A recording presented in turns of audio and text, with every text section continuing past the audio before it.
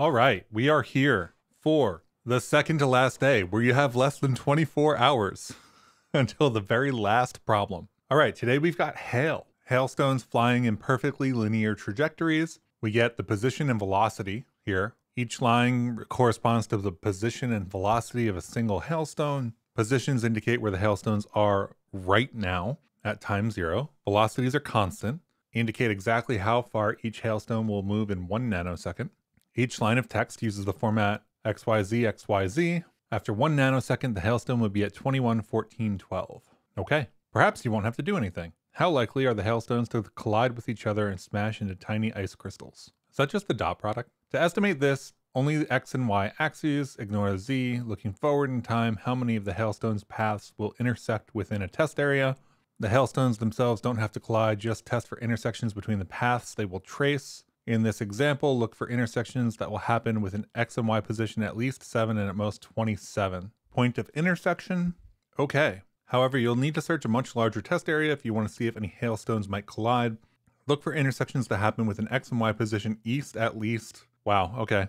How many occur within the test area? So I think these are vectors, right? So the point of intersection of two vectors is a solvable thing. So for us, we require X and Y to be equal. If you've got 7, 3, -3, 1, and -2, 5, 1, assuming they're linear, we just solve these equations over and over for everything. So let's, I guess, start with parsing as we always do. Grab this, just create day 24, part 1, drop in our input. So at least we have to parse the point of origin and I guess the directional vector. So if we do a nom-parser, we've done a lot of these, so I'm not really going to explain it at the moment. I don't want to reuse the word vector, so I'm going to use hail, starting position, IVEC3, direction, IVEC3, separated list 1, line ending, separated pair. I'm going to call this IVEC3, tag, space, at, space, IVEC3. This is going to take the input, but we're going to map over the parser. You can just copy, paste, paste, paste, paste, paste. And then what are these? These alternates are tags, right? Complete from character complete, tag from bytes. iResult is not done yet. There's a vec of hail, I guess. Fill struct fields. We get the map. We didn't pull in parser yet, so it's gonna complain about that at some point. Let's just do that now. Then we need glam, because I always use glam if we're working with this kind of directional stuff. I don't know that we're gonna end up using glam in the end, but we will for the moment. This is okay, input, IVEC3, new XYZ, _Y, _Z. Next test, part 1, day 24. I guess this is gonna be a tuple when it comes in, isn't it? Save that. Run our parser, get a debug in here as usual. Implement debug on struct, because if we're gonna debug, we gotta debug. And then the parser is wrong because where's the input? Separated list of comma space effectively, then space at space, and then this looks weird. Is that how it is in the input? Yeah. So this is not going to be a tag. This is going to be a tag terminated by some space. And then we get everything. So we've got 19, 13, 30, -2, 1, -2. And the last one is 12, 31, 28, -1, -2, -1. So we're missing the last one because of the at space. This is going to be one of those where we do variable space all over the place. Delimited, space 1, tag, space 1.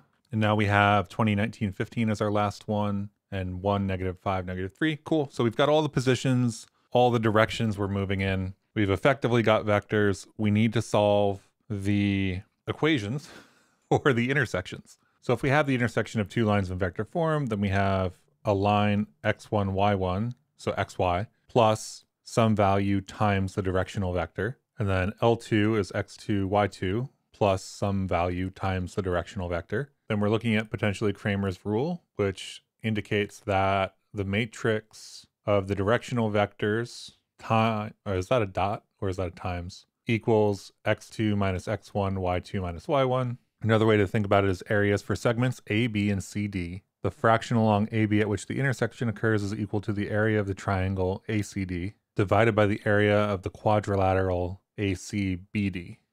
And the value we actually need here is the intersection point crossing at x -2, y negative, or Y3. Okay, so today was a day in which I turned the recording off. I learned some stuff, and we solved the problem. So in my head, this setup is a set of vectors, right? And we have to find the intersection of those vectors. So I went and I learned some stuff about how to set that up using matrices. So there's this matrix crate called ND-array, right? And then there's another crate called ND-array linalg, or linear algebra. And this is the same thing we did the other day manually. I think it was day 21. I can't remember exactly. But there was another day that we used basically the exact same equation, this matrix A, or the inverse of matrix A times X equals B. And that day, I did it all. It got messy, and then I worked it all out at the end. I don't think I actually presented the answer to that day in that video, but the code is written. Yeah, this is definitely, so it was definitely day 21. We ended up with a Vandermonde matrix, and we inverted that and we multiplied it by something to get our coefficients. This process here, this matrix that gets inverted and then multiplied, is this A times X equals B situation. So ND-array linalg has the ability to solve this without us needing to do special stuff or custom code. We need to set up our matrix, and then we need to set up our column matrix, and then we can call solve into. And this might fail because there might not be an answer. So we have to deal with that. And basically what I just did is spend a bunch of time learning how to set that up. So in our case, we've got these gigantic bounds, right? We got, first of all, parser. Part 1, parser. Separated lists, line endings, all stuff we've seen before. Space 1 for all the spaces because there's arbitrary amounts of spaces. We're parsing in as I64s now because these numbers get very, very, very big. And what we get out of that is hail. So a starting position that is an I64 vec3 and a direction that's an I64 vec3. And you can see that from the input. We get the starting position and we get the direction vector, the direction that we're moving in. This gives us the slope of the line that we have to actually coordinate to find the intersection of. So we basically have a bunch of line equations in the form vector and starting position. I coded this out by hand first. So I have this hard-coded solve intersection, and manually I took each of the equations, or rather each of the vectors and their directions, and I wrote out the equations and I manually did the math, and then I figured out which of these was going to be the answer, and I plugged those answers back into the equations and made sure that they got the right intersections. And then I took that and I brought it to this more generic solve intersection, which uses the ND-array and ND-array linalg crates to do the solution in the same way. So we've got hail 1 and hail 2, right? And we need to build our matrix out of the direction vectors effectively. So we've got hail 1 X and negative hail 2 direction X. We've got hail 1 Y and negative hail 2 direction Y. This is our 2D array. We're working in 2 dimensions. This is our 2D array. Our column that we're multiplying by then needs to be the starting positions. So the starting position X minus starting position X for the second one minus the first one. Same thing for both of them. That's it. That's how we set this up. So our matrix is made out of the direction vectors and our column is made out of the starting positions. We can then call solve into. In this case, I've hard-coded these 2 hails or pieces of hail, so we know it's always going to succeed. And then we get these 2 values out, so we get a single dimensional array. Those 2 things should be equal. It turns out they aren't always because they are 0.333333333333334. So float issues. And then I wrote this hail1 at function to take that and give us back the point at which we are intersecting. So these gives us back the value, 1 value for the first equation and 1 value for the second equation, because we're treating these vectors as equations now, so that we can plug that into each of them. They should result in the same point, which means we have an intersection, and this at function ends up being the starting position, xy, plus the value that we are passing in, I'm calling it scalar here, because I didn't have a better name, multiplied by the direction. So we start somewhere, and we move some distance over some time using our direction, and that is the point of intersection. So we can set up a system of equations, we can solve those linear equations, we get back basically the time value more or less for each of the equations. As long as we plug these values back into those equations, we have our point of intersection. Given these time values and the points of intersection, we're gonna have to do some filtering, which we'll cover in a second. But basically they both have to be in the future, so greater than or equal to 0. So we start off with parsing, we get to our bound, we iterate over each of the hail in some combination. So it's AB and AC and AD and so on and so forth. Basically all the combinations of two pieces of hail from our hail vec. I then run a filter map. I take the first hail, we solve the intersection with hail 2. So I took the code that we just covered before and I put it into this function. This function is a function on hail that takes the second hail and returns the values we need. It returns the solved values for x, for y, well, not for x and y necessarily, but for the first equation and the second equation that we need to plug in, as well as the plugged in value for one of the equations, so we get the intersection value. Given those, we have the hail, we have the other hail, and we have the intersection, which gives us those three values that we just talked about, the two solution values and the actual intersection. Once we have that, we need to check to see if the intersection value is in the bounds that we need to check. So it's within, I don't know, 2 quadrillion, billion, whatever. I don't know. It's a number. It's a big number. I copied it straight out of the text. So if we're inside of this and we're inside of that for x and y, and we're in the future, so our solved values for time are greater than or equal to 0, then we have valid answers. With those valid answers, we just need to count the number of them and we're done. ND-array linalg, basically an advanced version of what we were doing the other day by hand. And now we've got part 2, which I think I saw somebody throw up some question marks earlier. So part 2, upon further analysis, it doesn't seem like any hailstones will naturally collide. I guess that's why we weren't doing all three X, Y, and Z's. It's up to you to fix that. You find a rock on the nearby ground. If you throw it just right, you should be able to hit every hailstone in a single throw. Okay. So I literally have a book called Geometry for Programmers on my desk right now. This book. It is this book. Geometry for Programmers. See if I can look at the table of contents. I was reading this book to see if I could find any insight earlier. And on page something or other here, on page 50 in 3.1, it introduces something called a hyperplane. Now, this is obfuscated for some reason, but I'm looking at this on the website and it matches what I have in my hand, it looks like. And it basically says that there's a way to take what we just did, which is the intersection of two lines or two planes, and expand that to any dimension using this equation right here. So any linear system is a system of n-dimensional hyperplanes. So with a small variable substitution, we can turn any linear equation into a hyperplane equation. And that's this. This is the hyperplane equation. So b equals negative a sub n plus 1, where n plus 1, I believe, might be the dimensionality. So it ends up being something like this: ax plus and so on equals 0. Okay, that's looking like something we might be able to deal with. Anyway, I've never done that before, so let's keep reading. You can probably use the probably magical winds to reach any integer position you like and propel the rock any integer velocity. Now, including the z-axis in your calculations, if you throw the rock at time 0, where do you need to be so that the rock perfectly collides with every hailstone? Due to probably magical inertia, the rock won't slow down or change direction when it collides with a hailstone. Wait, it doesn't say at the same time, it just says perfectly collides with every hailstone. So it looks like this isn't hyperplanes. So we need a line, I guess. In the example above, you can achieve this by moving to position this and throwing the rock at velocity this. If you do this, you will hit every hailstone as follows. Time.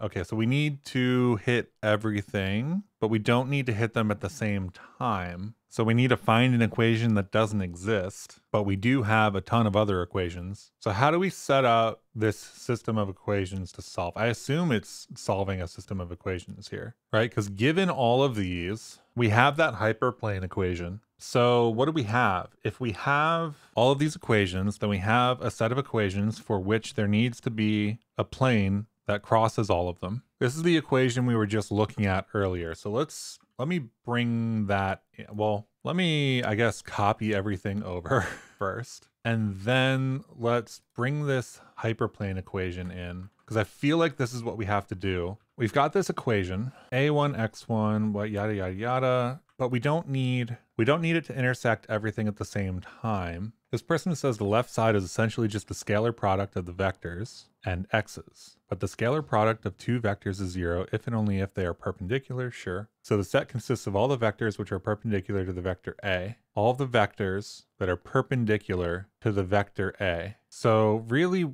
I guess we need this, but we need to solve it for B. So it's going to be all of this minus B. I'm pretty sure this is what we need to do. So I'm going to go do a little bit more research and then I'll come back. Okay, well, part 2. This is going to be super unsatisfying.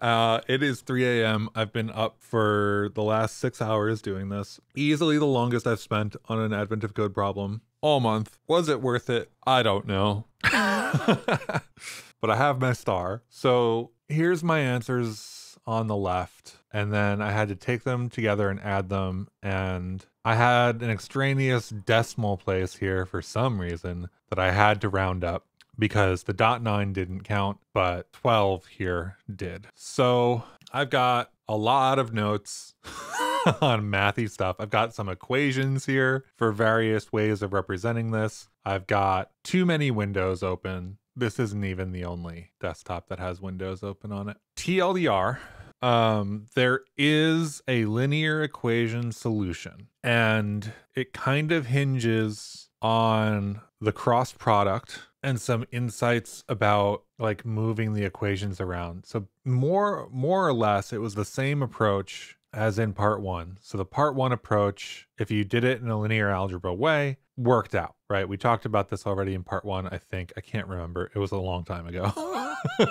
But this code is the exact same code I used for part 2. It just got very much more complicated in terms of the algorithm, and the lines started getting so long that they were like wrapping. So I did some stuff. Anyway, if you take at least 3 of the positions from the Hail, then you can construct a set of equations. In this case, it's a 6x6 matrix and a 6 column matrix. And we do the same linear equation solving with some really big numbers. This stuff comes from these equations. I'll check this in. I don't know if it's going to be useful for anybody. Hyperplanes, I don't know what I was doing there. Seems fine. It was okay. We'll put this in day 24. I'm just going to call it research if you would like to see it.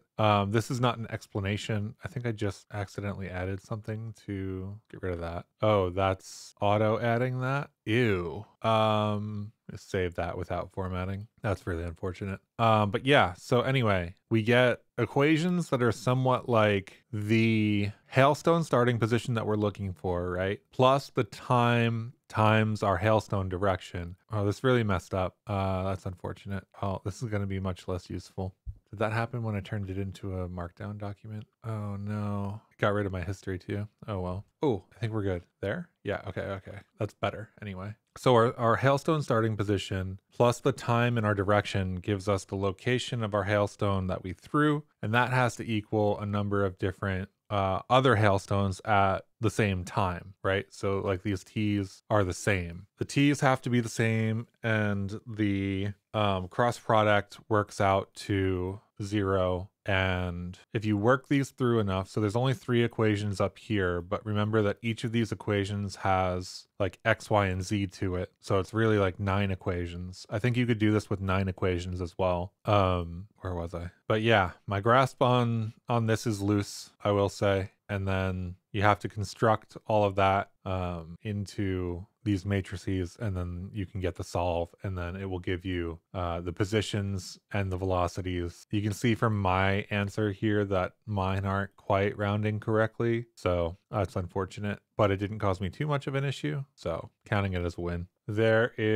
I've looked through the answer thread now, and there is at least 1 person, 2 people who are doing linear solutions. There are quite a few that are just plugging it into Z3. So I'll leave a link to this one because I think it's one of the more helpful ones. And I know I'm not doing a good job of explaining what's going on. So I'll leave this comment in the description if you want to click on that. I'll see if there are any more before I post. And that's it for today. I am exhausted. It's been 6 hours. I will see you for a happy day 25. Have a great rest of your day.